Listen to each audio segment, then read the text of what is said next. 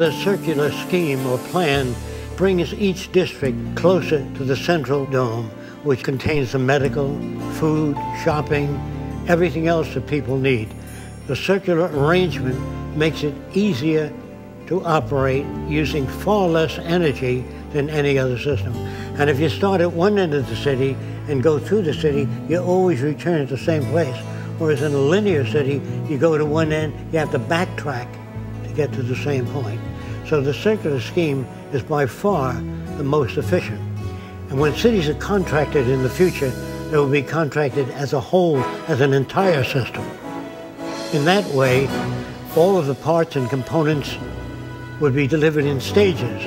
Like sequel 1 will be the underground, the heating systems, the electric generators, the piping systems, the recycling systems. Then after that, the next layer, which would serve as the first layer that contains the architecture, the foundations for all the buildings, and after that, the erection of structures up from the foundations, starting with the central portion of the city, working its way out to the different radial sectors, and then out to the final housing sectors, and then to the agricultural belt, and then to the recreation areas. The cities themselves are prefabricated. Most of the elements that comprise the structures of the cities are interchangeable, interlocking. They are designed so they can be disassembled just as they were assembled. So the new cities will be updated continuously.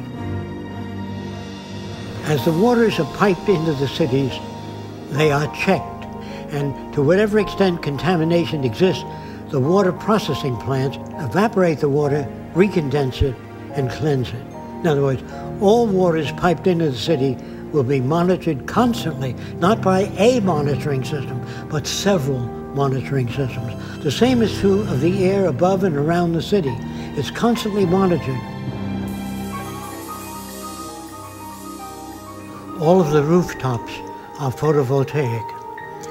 All of the outer skin of the building, converts solar radiation into electrical energy. As we move beyond the third sector, we come to tennis courts, parks. Beyond that is the residential district, which consists of lakes, waterfalls, all kinds of beautiful plants throughout the area. And each house is concealed by plants so you can't see another building. Some people prefer, as in the next sector, to live in apartment houses. The apartments have drama groups, recreation swimming pools, discussion groups, and so many other facilities. The disadvantage of living in a private home is you would have to go to the various places to access the same things. Instead of motor vehicles in the city, all transportation is carried on by circular conveyors that we call transveyors.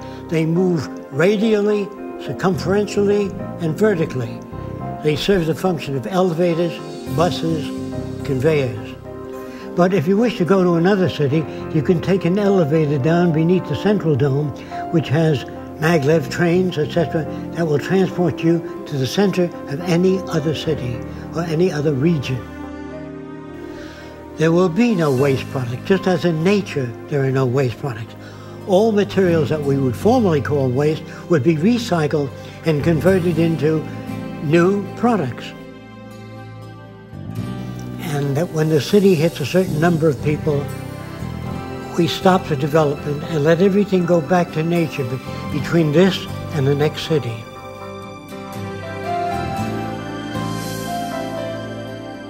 It doesn't mean that we can solve all the problems.